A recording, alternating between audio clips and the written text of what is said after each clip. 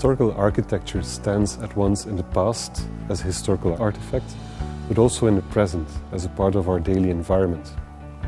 As such, it invites us to reflect on the values that we attach to our contemporary environment in relationship to historical and other values. And I think this kind of critical thinking, this critical dialogue is very important.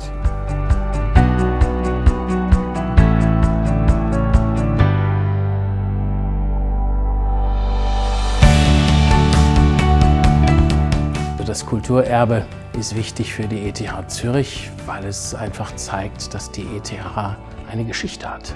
Dass sie nicht nur im Hier und Jetzt lebt und auf die Zukunft schaut, sondern dass sie auch eine Vergangenheit hat und dass es für Verantwortliche der ETH zu verschiedenen Zeiten wichtig war, nicht nur neue Labors und neue Hörsäle zu bauen, sondern auch Archive, in denen also das kulturelle Erbe aufbewahrt wird.